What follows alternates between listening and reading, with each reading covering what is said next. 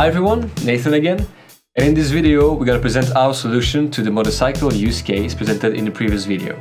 And let's jump right in a summary of the logistics flow that Kieran told us about. As Kieran said, they have two plants, one for the manufacturing and one for the quality control and temporary storing before the bikes get shipped to the customer. They do not keep stock as they use a pull strategy for the logistics. Their bikes are therefore make to order. And here is how you should see it. When a customer orders a bike, this demand will request the bike from the quality plant.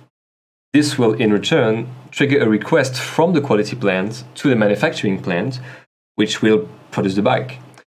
As we are implementing a pull strategy or make-to-order strategy, a request comes from downstream and works its way back up the supply chain. The only items that are set as make-to-stock are the shocks, brakes, and raw materials that they buy from the suppliers, and those are stored in the manufacturing plant. There is one thing that is important to note. Since the bikes leave one plant to go to the next one, we need an intermediary virtual location between the two plants for the units in transit from the first plant to the second one. This will be called a transit location, so the manufacturing and quality warehouses, there will be physical locations, while the transit location is virtual. It's just a mean for our implementation. The demand is propagated from the customer to the manufacturing plant, therefore going through quality plant and transit location. And once the request reaches the manufacturing plant, the production of the bike will start. Parts will be put together to create the bike in the manufacturing plant, and the bike will move to the transit location before reaching the second plant, in which quality control will be performed upon receipt. And the bike will be then shipped to the customer from the quality plant. So the key element here is to realize that in order to implement this pull strategy, make-to-order strategy, we need to work our way up the supply chain by studying downstream where the actual need comes from, in this case, the customer. So first, we need to make sure that warehouses and routes are correctly set up in my inventory app.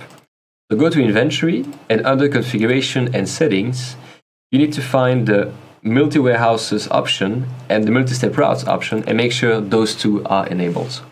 Then go to configuration and warehouses, and then you can create your two plants, in this case, the manufacturing plant and the quality plant.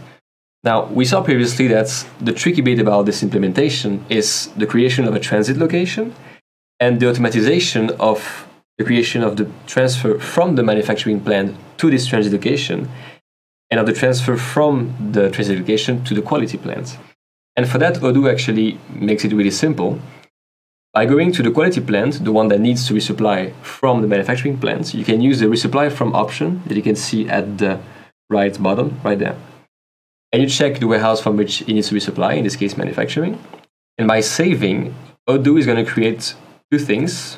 First, a virtual location transit, then you can see right there, the one we talked about in our diagram. And it's going to create the routes that we need for our flow to be complete. So the two picking, the one from the manufacturing plant stock to the transit location and from the transit to the quality plant.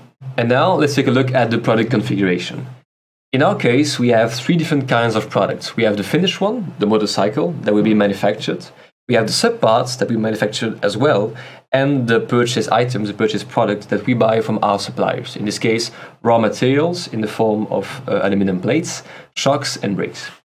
Now first, let's take a look at the motorcycle configuration.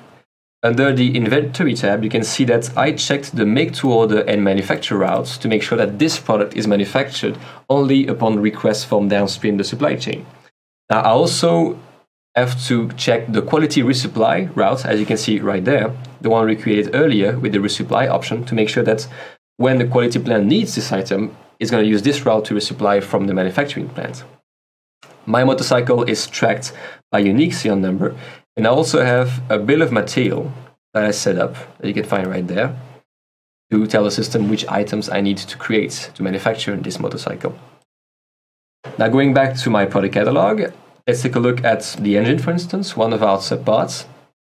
As you can see in the inventory tab, I also have the make-to-order and manufacture routes checked in, and I have my bill of material right there. In this case, we simply use, as I said, aluminum plates as raw material for simplicity's sake. Going back to the product catalog one last time, I now need to deal with my purchase product. Now, those ones are a bit different since I need to buy them from my supplier. Let's take a look at the brake, for instance. You can see in the inventory options that only the buy route is checked in. Since in this case, I'm make to stock, I'm not make to order, since I want to keep stock of this one.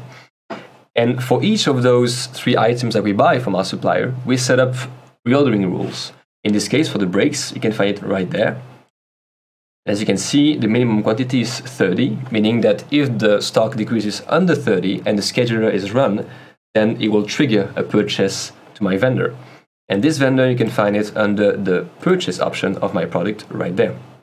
Now for the 3 purchase items, we set up the same vendor. And my stock is quite low, so I'm going to go to operations and run the scheduler.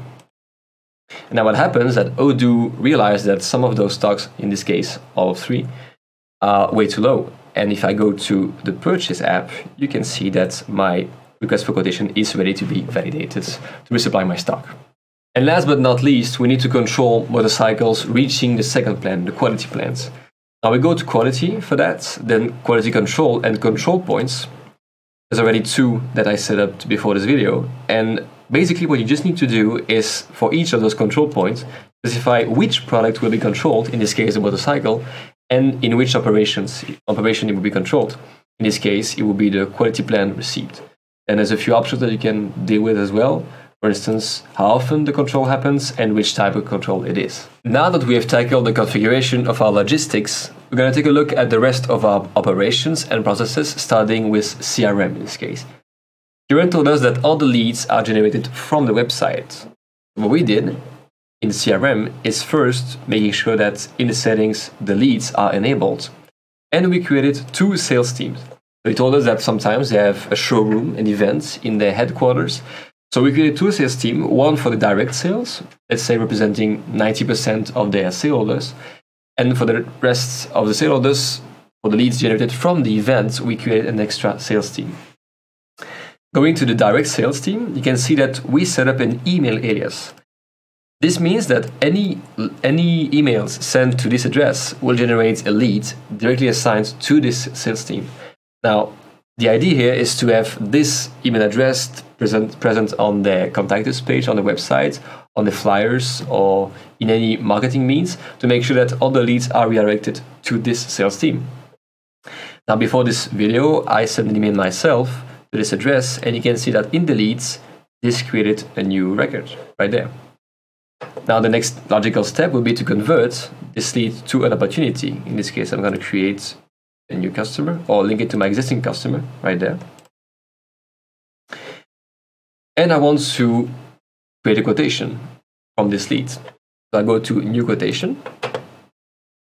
My customer is already set up, but this one, I know this one, and it's a premium customer. And Kira told us that sometimes they want to give discounts to returning customers. And this is why we created as well the premium customer price list. And we're going to take a quick look right there. And you can see that it's only one price list item, one line, saying that on all products, there's a 10% discount if you have this price list enabled. Now that the price list is set up, I can add my product. And in this case, they're going to buy 1 unit of my motorcycle.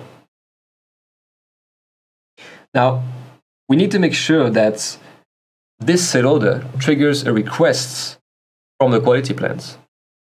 So in other information, you need to make sure that the warehouse specified on this sale order is the quality plan and not the manufacturing one, because the quality plan is going to request the items from the transit location, which is going to request the items from the manufacturing plant.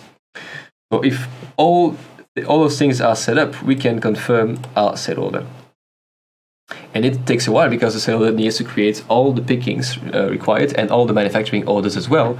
And you can see right there that I do not have 1 delivery, 1 picking, but 3. Why? Because I have 1 that goes to my customer, 1 that goes to the quality plant stock, and 1 that goes to the transit location from the manufacturing plant. Now just give me a minute. I'm going to confirm all of this along with the manufacturing orders in the manufacturing app right there that have been created to actually manufacture my bike. Now that the manufacturing orders and the generated pickings are confirmed, we can finally deliver the motorcycle to my customer. If you go to the 3 deliveries generated from the sale order, you can see that the first 2 are done and the one to my customer is ready to go. Now, Kieran made clear that there are some discrepancies sometimes between his accounting department and logistics, meaning that sometimes some invoices are not synced, are not linked to the deliveries, and there's some difference. And he wants to avoid that. What we did is, on the motorcycle itself, on the product form, we made sure that the invoicing policy of my motorcycle is on delivered quantities, meaning that I can only invoice my product if it has been delivered, not before, right? And this is to make sure that accounting can only invoice what has been delivered, so it needs to follow up with logistics. Now, he also told us that sometimes early payers get a discount. So what we did is create a payment term that I can already set up on my sale order right there. And this one applies a 2% discount if you pay within the first week, and if not, then you have 2 months to pay the full balance. Now I can finally deliver my motorbike. Right there. I validate the picking first. And going back to the sale order, you can see that now the line is blue, meaning that since I've delivered my item, I can finally invoice it. So go to create invoice, and you invoice invoiceable lines. And you can see that finally my invoice is ready to be validated. Last but not least, Kieran asked us if there was a way to simplify the way he pays his vendor bills. Right now he needs to process the bills separately and pay them himself. But he wanted to file to send to his bank to process the payments for them. So here you can see there is the vendor bill from the purchase order we generated earlier in this video. And when registering payments, you can see that there's a new option, the SEPA credit transfer, that needs to be enabled on the bank journal in this case. And when selecting this option, you can see that I simply have to choose which is the recipient's bank account. I validate it. And now going to vendor and payments, you can see that my payment is right there. Obviously, those are going to add up. And when there's, let's say 20, you can select them all, go to action, and create a batch payment. Since the payment method is SEPA credit transfer, validating this batch payment will allow him to download the file he can send later to his bank. So here it is. This was our solution to Kieran's manufacturing use case, but how did you solve this use case? Feel free to share your own solution with us and discuss them in the comments, and thank you for watching.